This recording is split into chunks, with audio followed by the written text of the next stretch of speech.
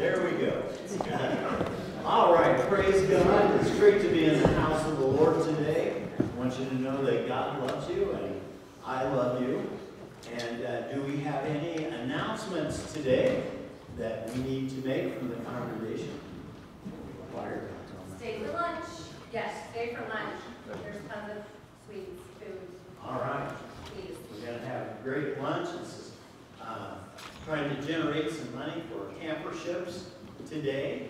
And, you know, last year we were able to send, I think, 8 kids to camp. And so I don't know how many kids we have this year. But anyway, come, show up, and have a great lunch, and get your checkbook out. So, praise God. Okay. Yes, I'd John. like to introduce my cousin Natalie and her husband Jim. Came up to see us. They're actually our travel buddies. We go on vacation with them every year. Very good. All right. Praise God. Anything else going on? Mark, Yes, Bob.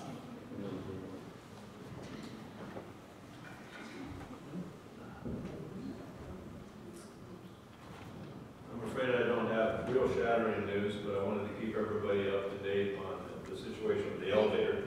It seems that when they clean the hole out, they have to have a big vacuum to do that, but it's got oil mixed with it, so it constitutes hazardous waste, so we can't take it to the landfill.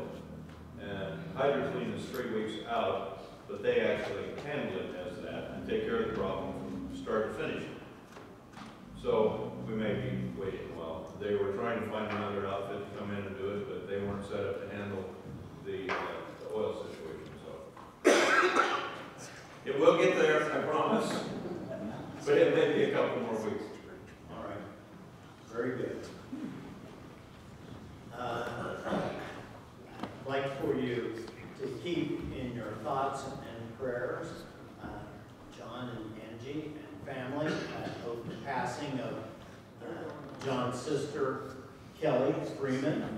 And then I'd like for you to keep in your thoughts and prayers Jeff's dad, Jerry Hacker. Jerry is experiencing some physical difficulties, so keep Jerry lifted up in prayer. I would like for you to turn your attention to the screen.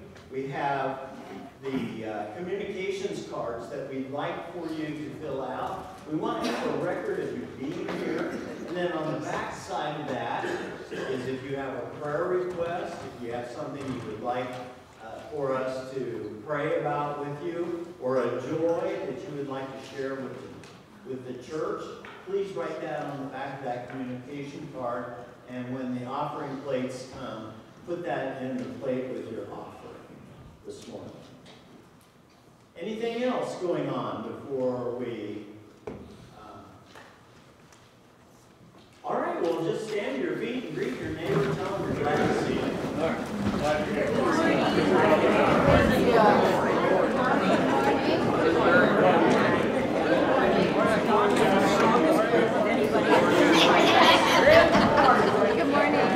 morning. Good morning. Good morning. Good morning. Good morning, John. Good to see you. Good morning, honey. Good to see you. Good morning, Grandpa. Good to see you. See you. How are you? Excuse me. Good morning. Hey, good morning again. Good morning. Yes. Good morning.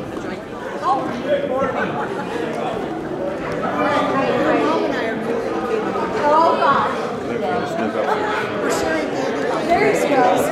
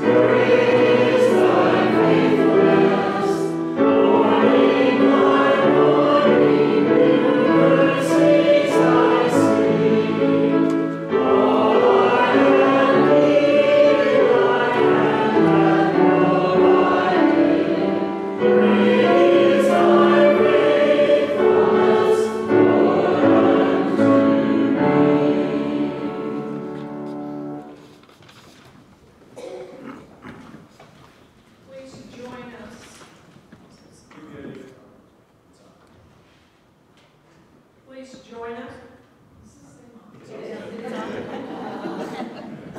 Please join us as we are called to worship. Hear Jesus' great truth. I am the gate for the sheep. We recognize his voice. We've heard these words before.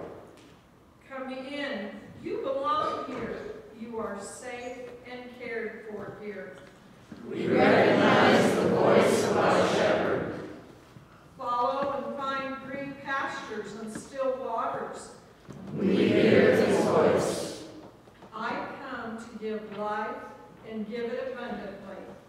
Come one, come all. Let us pray together.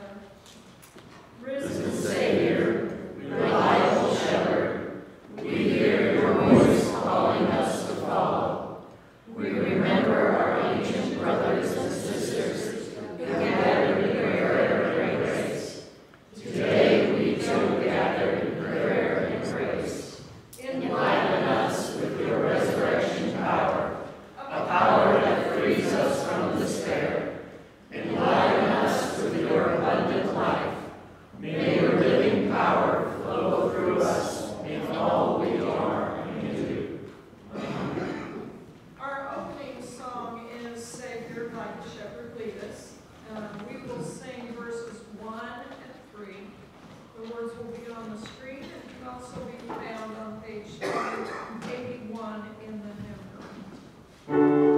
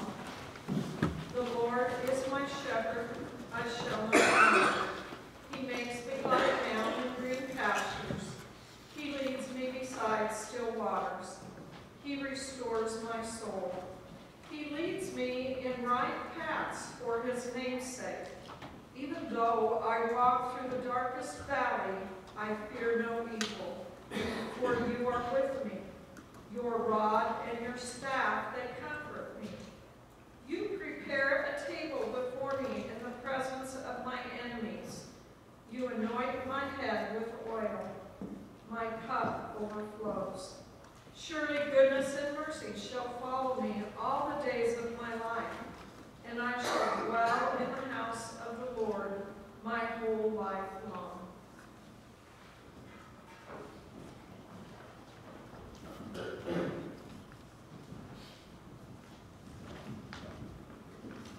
Let's pray. Lord God, you are our shepherd, you are our God, you are our Father, and you do lead us beside the still waters, and you do lay us down in green pastures, and you do look after everything that we need and that we have no want in our life because of you, and we give you praise and honor and glory for that today, Lord. We magnify your holy name. We just praise you, Lord God. That you lead us beside the still waters, that you bring peace and wholeness into our life. And Lord God, here today, we have several needs we need to lift up to you.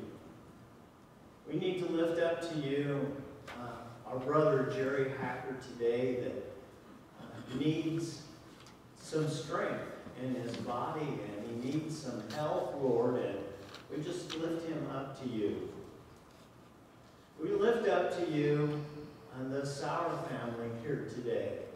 This is a hard time, losing their sister, their cousin, Lord. But we rest in the fact that Kelly knew you, that Kelly had a relationship with you. And so bring comfort and strength to that family today. Lord, we lift up the activities here today to you, that we might be able to raise some camperships and to send some kids to camp today. But Lord, that their lives would forever be changed towards you, Lord God, because we were able to send them to camp, that they would draw closer to you, and that they would remember that their church family sent them to camp. It's one of the greatest times of their life. We're careful to give you honor and praise and glory, and we pray these things in the name of the one who taught us to pray. Our Father, who art in heaven, hallowed be thy name. Thy kingdom come, thy will be done, on earth as it is in heaven. Give us this day our daily bread, and forgive us our trespasses, as we forgive those who trespass against us. And lead us not into temptation, but deliver us from evil. For thine is the kingdom, and the power, and the glory forever. Amen.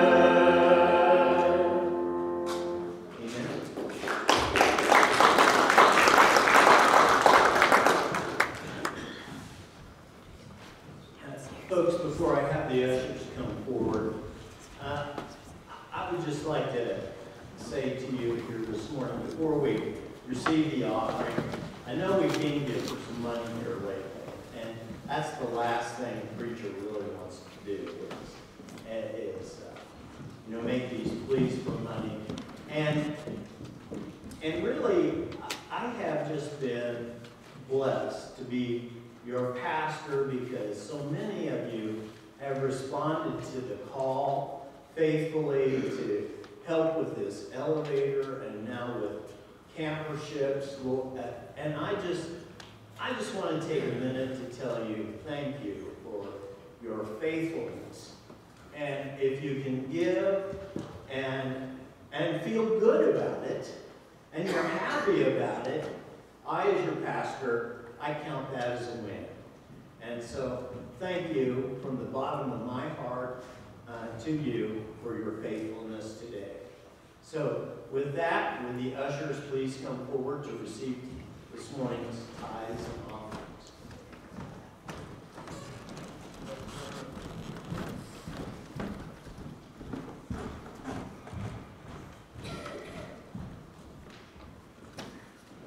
Let us pray.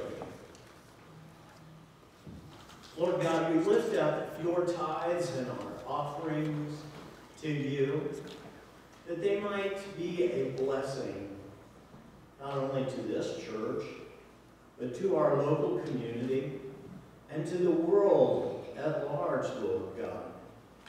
I thank you for the faithfulness of these, your people. And so this morning, I ask that you bless both the gifts and the givers. In Jesus' name,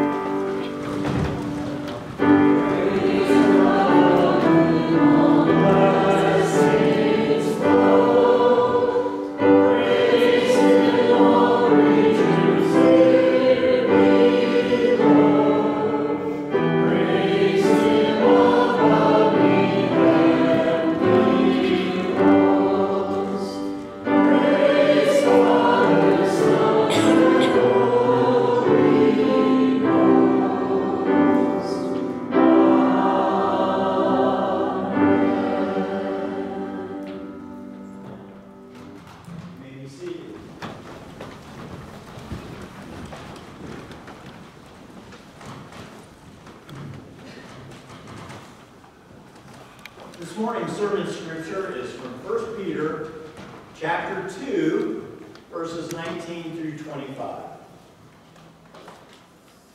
For it is a credit to you if, being aware of God, you endure pain while suffering unjustly. If you endure when you are beaten for doing wrong, what credit is that? But if you endure when you do right and suffer for it, you have God's approval. For to this you have been called, because Christ also suffered for you, leaving you an example so that you should follow in his steps.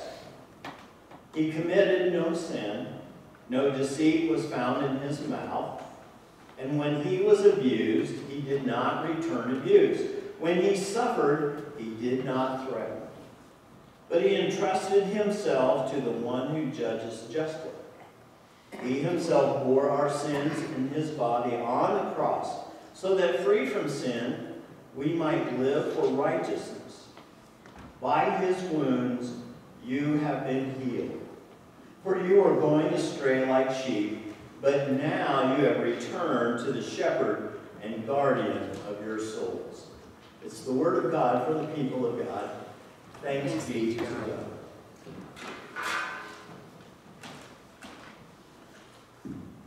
This is kind of a tough thing to preach about.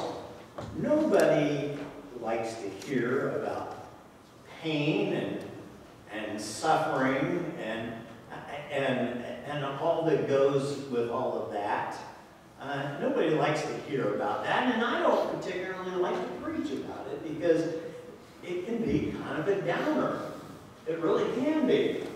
So we're going to back up a little bit. We're going to talk about chapter 2. We're going to talk about the whole book of 1 Peter, and then we're going to talk about chapter 2, and then we're going to get in to our scripture here a little bit this morning. So 1 Peter, we don't know who actually wrote it.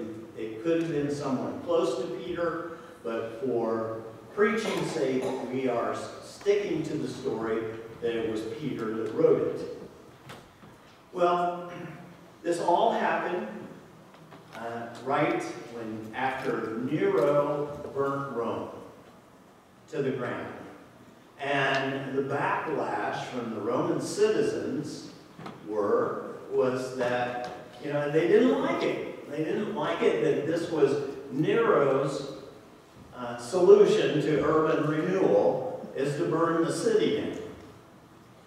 So then Nero had to change the narrative a little bit, and so he had to look for a scapegoat, so he blamed the Christians. The Christians were easy to blame. So that along with that, there came a lot of persecution, and the Christians were displaced all across what was then called Asia Minor, but it was different provinces in what we now know as modern-day Turkey. And so just because they were displaced didn't mean that they escaped persecution. They went through a tough time. And so here's Peter writing this letter to them as a word of encouragement to them, and to let them know that that they could be born anew, that they could be born again, and this was all made possible because of the resurrection of the Lord Jesus Christ. We are in, the third Sunday of Easter, I think. So we're still recalling the events of the resurrection. So it was meant to be a word of encouragement. So out of that, in Peter's infinite wisdom, he talks about, in the second chapter, he talks about slavery, and he talks about suffering, and he talks about pain. Now, first of all, I think this is kind of where our Bible gets a bad rap. Is because people say, well, there's so much about slavery in the Bible that, Christianity seems to condone slavery. No, it does not condone slavery anywhere. But you have to contextualize what was going on at the time and place of this writing, when Peter wrote this, where so many people were enslaved at that time in the Roman Empire. The commentaries say that there were 60 million slaves all across in the Roman Empire. And they didn't have a good time. So Peter was trying to console them and trying to give them some advice as to how to get through life as a Christian, as a follower of Jesus Christ, and at the same time endure the pain and suffering that was inflicted upon them in this terrible slavery predicament that so many people were in. It was just a terrible life, folks. It was just an awful life. You know, I want to tell you that, and make my position clear on slavery. It always has been and is now an abomination of God, or an abomination to God, and it is straight out of the pit of hell.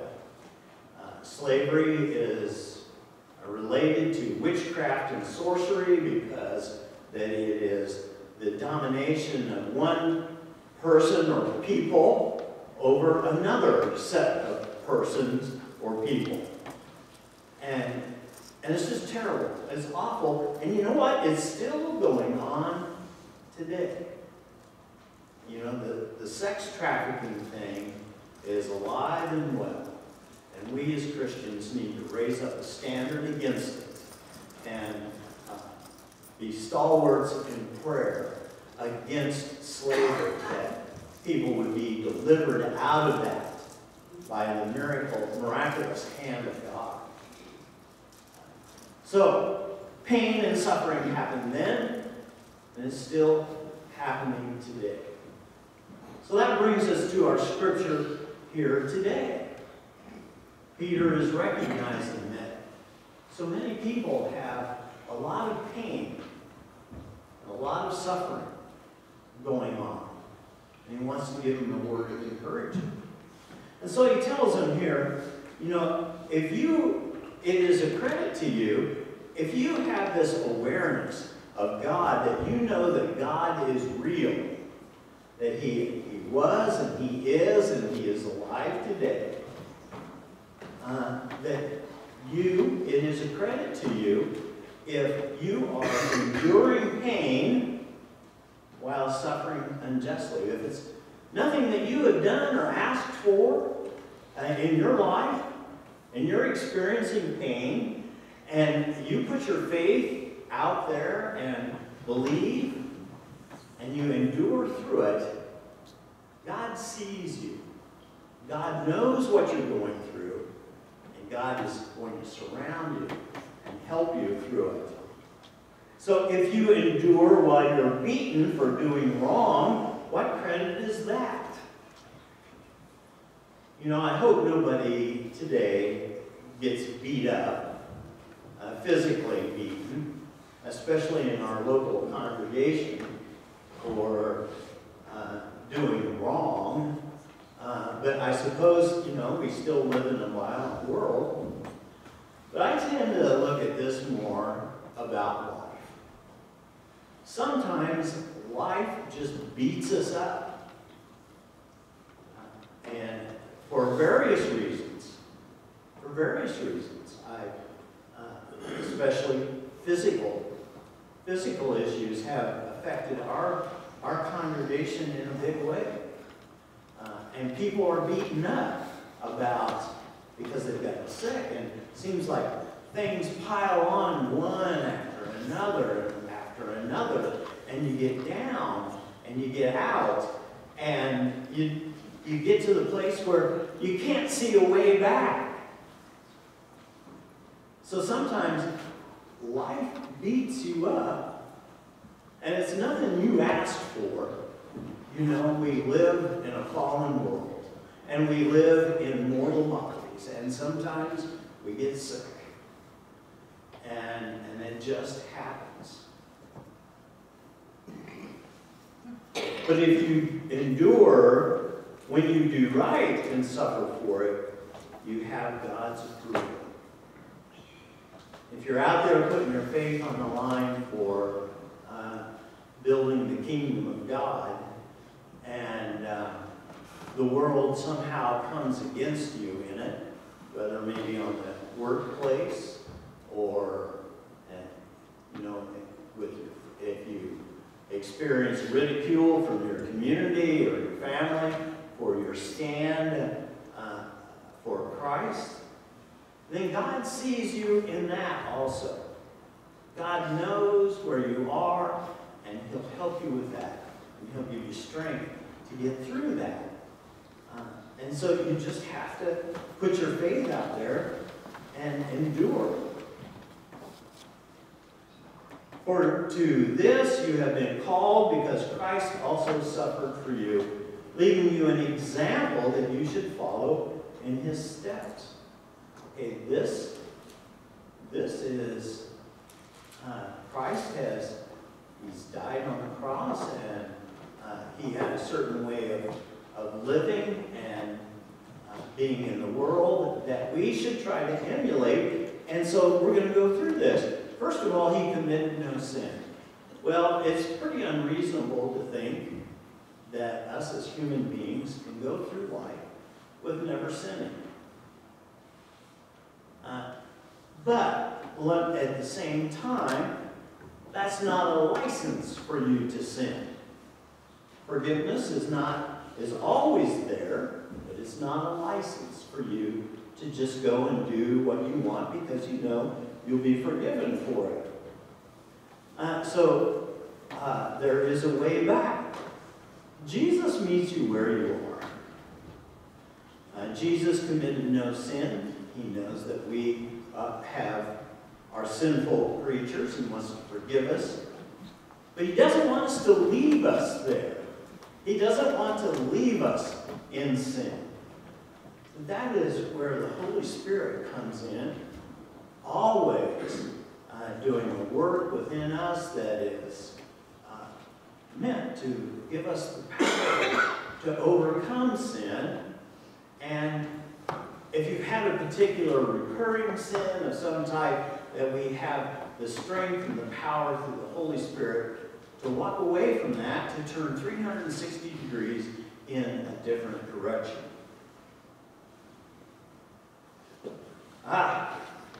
There was no deceit found in His mouth. Jesus would not lie. Jesus faced up to His accusers, and when He was asked, He did not lie. When He was asked about His life and about being the Son of God, He did not lie. He didn't try to weasel out of it. That He was truthful. And He didn't connive and try to fit an agenda of any kind. There was no deceitful in Him. So there's two things. We don't have to stay in sin. And there should be no deceit found in our words. So here's the next one. When He was abused, He did not return abuse. When He suffered, He did not threaten, but He entrusted Himself to the one who judges justly. So what Jesus did is that when He was scourged, when He was beaten, when He was hung on the cross, He had the power to come down and smite all of them, if you will. He had the power to do that, but He chose not to. He chose not to retaliate. When you are in conflict, the first thing that comes to mind, a natural reaction, is fight or flight. Our example of Jesus was to stand there and take it and not retaliate. He wasn't retributive.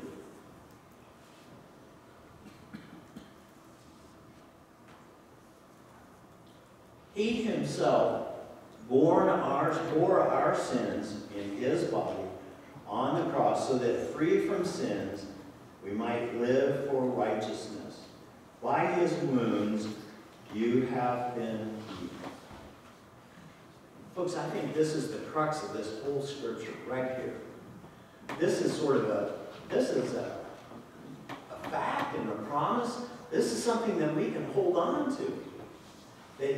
This is what's called the atonement. Now, let me tell you what this is not. This is not divine child abuse, where God laid all this on to Jesus, the suffering and the crucifixion and all that. God did not lay all that on Jesus so that we might be saved. God didn't do this to Jesus. It says here in the scripture, He Himself, Jesus is the one, as the Son of God, left Himself open to the beatings, to being whipped, to being hung on the cross for our sins, for the sins of the world. It wasn't God that did this to Him. It was actually humanity that did this to Him. And He loved us so much that He left Himself open to this happening to Him. And so then, here on the last of that scripture, where it says here that He Himself bore our sins in His body on the cross, so that free from sins we might live for righteousness. By His wounds, the King James, I think, says, by His stripes we are healed. Yes, it's a little bit graphic, folks, but here we are back to the blood of Jesus again. This is where our salvation is in the shed blood of Jesus on the cross. By His wounds, we are healed. By His stripes, we are healed. This is sort of all-encompassing. There's a fancy word called soteriology that encompasses not only salvation that we think of as life eternal, that we believe on Jesus and that we'll go to heaven. There is that, but it also encompasses our healing, both physical and emotional. It encompasses redemption. It encompasses deliverance. It's all wrapped up into this. By His stripes we are healed. That covers it all. Jesus' shed blood on the cross covers it all for us. We were all going astray at one point in time, maybe multiple points in time. But Jesus makes a pathway to return to Him. All you have to do is ask, believe, and confess. Jesus, save me. I believe in you, Jesus, and I confess Jesus is Lord. That's the way back to Jesus, time and time again. But He gives us this, by His stripes we are healed. I think I kind of covered and talked about, and I see folks here that have been through sickness, loss of a loved one. Things seem to pile up on them. It's easy to get down. It's easy to just let life cover you over, beat you up. But you don't have to stay there in that, folks. By His stripes we are healed. He Himself bore our sins on the cross. And you know what's happening today with Jesus? Jesus, He sits at the right hand of the Father. And He is like the great shepherd of our souls. He is the guardian of our souls. He's watching out over us. He's with us. He comes alongside of us. We can call on His name. We have His word, and we have His blood. In the name of the Father, Son, and Holy Spirit. Amen.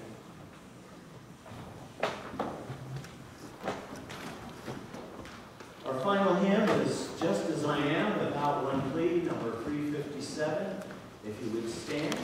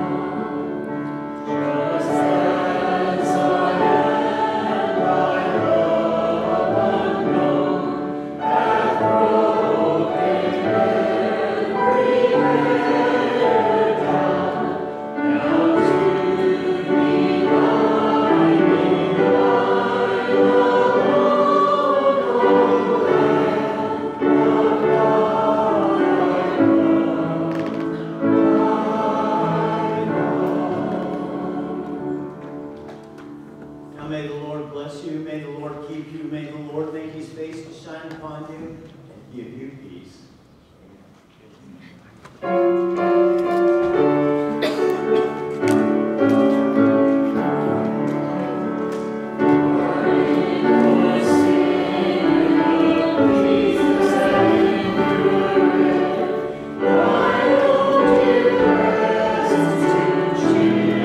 To